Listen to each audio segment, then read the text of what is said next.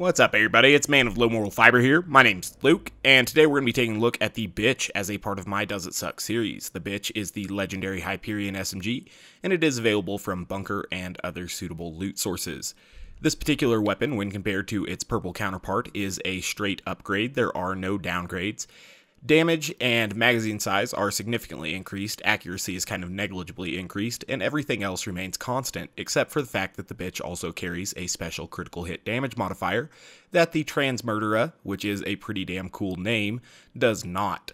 So we're going to use the Bitch here in the Washburn Refinery in combination with this legendary Catcom and this build here, and we'll see how it does. Now we'll be comparing this weapon to other contemporary options on Maya and seeing how it does.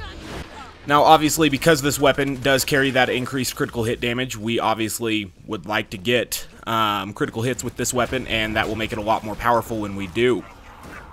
Apparently somehow the Pimpernel and Cloudkill ended up killing that enemy, but you can see here, even without slag, the Bitch really tears through this enemy. Now one thing about the Bitch is obviously that it is much more powerful when you have those critical hits going.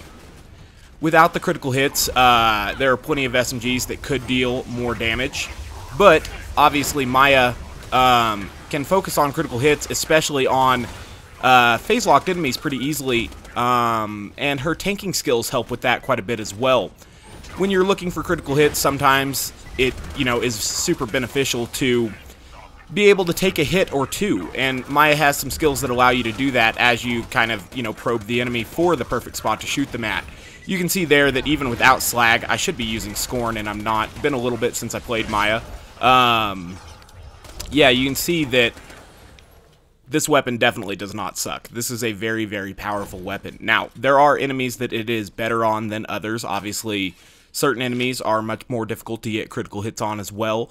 That's a problem that critical hit-based characters or critical hit-based playstyles sometimes suffer from, but obviously they can very much make up for it via their peak or burst damage. So that's pretty cool.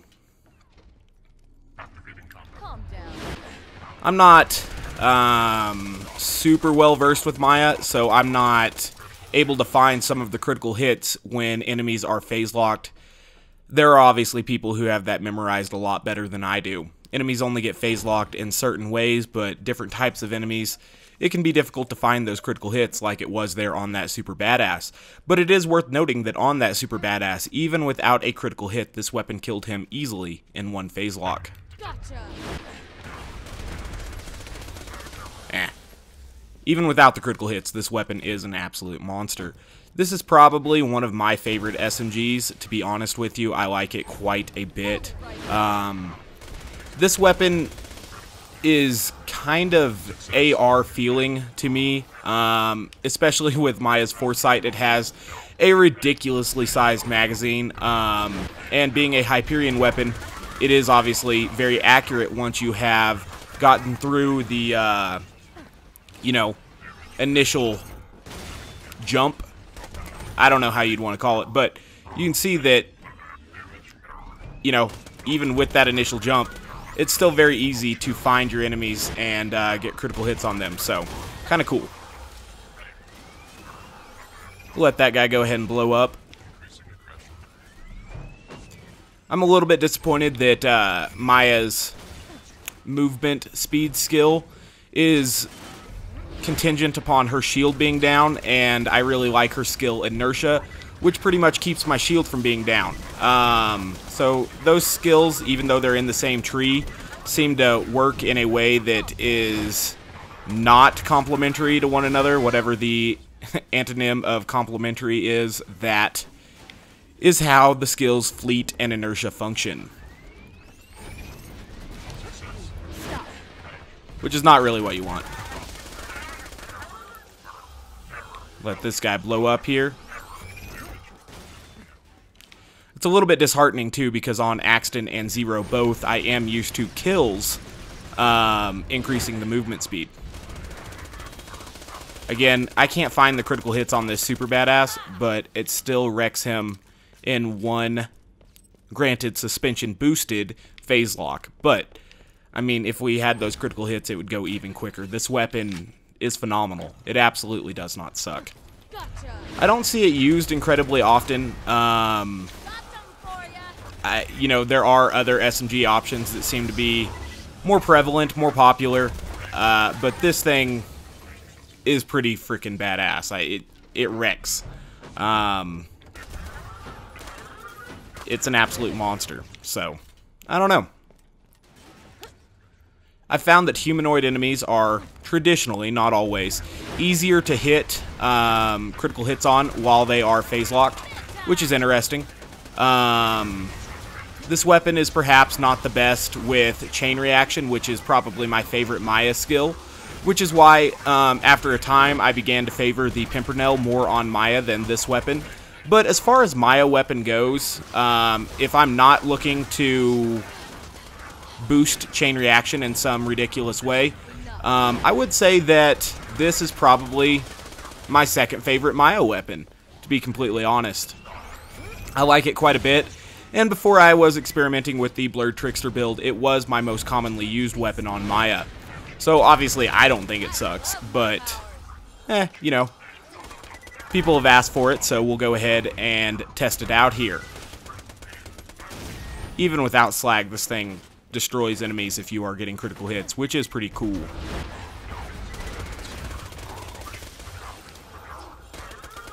And you can see there that with chain reaction, it dealt some good damage to that guy. It's not that this weapon is a complete failure with chain reaction, like some weapons that don't bounce at all. This weapon works pretty well with chain reaction, just not as well as the Pimpernel or the Twister or certain other, you know, varieties of weapons that seem to perform very well with it. That said, this weapon still performs very well.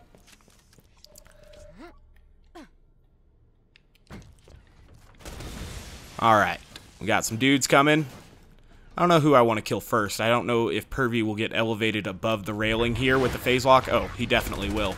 And he's basically a ball of critical hits, so that made him very easy to critical hit there. Let's get Scorn out there, see if it'll slag these dudes for us. I've definitely not been using Scorn effectively in this video, but that's okay.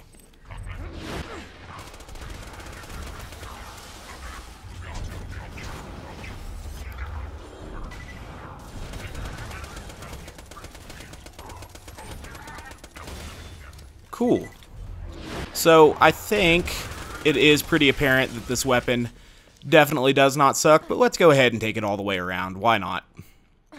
Obviously, this latter portion of the Washburn Refinery no longer carries the difficulty that it used to, because these super badasses will not be in 4-player health scaling now that they have fixed the glitch at Hyperion's gate and also Master Key's gate. Specifically Hyperion's, though, in this scenario.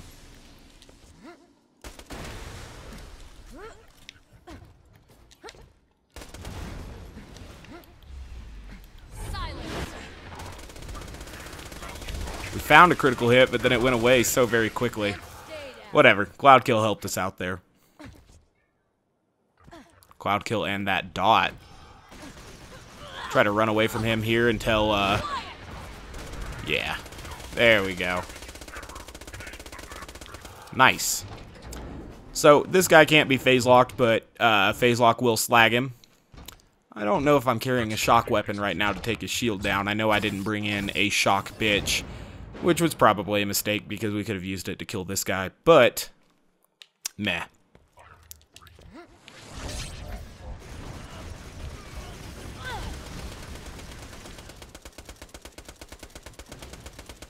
I don't know what he was trying to stomp on there, perhaps my Scorn Ball.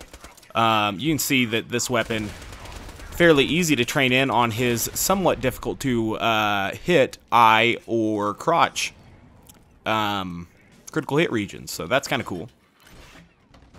The weapon obviously does become extremely accurate after only a few rounds of jumpiness.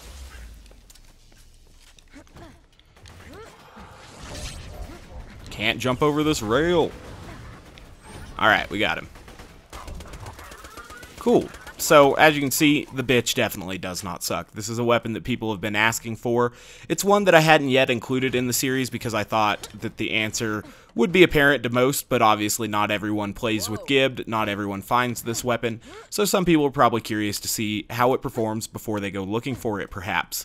Either way, this weapon is very, very powerful, and it's one of my recommended weapons. I find it to be pretty fun to use. It turns Maya into, you know, kind of a mid-range precision type character, which I can appreciate. I like, you know, precision and everything, and aiming for critical hits and stuff. I think it's kind of fun. So, this is a fun weapon for me, and obviously it definitely does not suck. It comes recommended if you were asking for my personal recommendation. One more time, guys, as always, thank you very much for watching. I do appreciate it. If you haven't yet taken the time to subscribe, please do so. I'd appreciate that as well. Otherwise, I do hope to catch you next time. Bye, guys.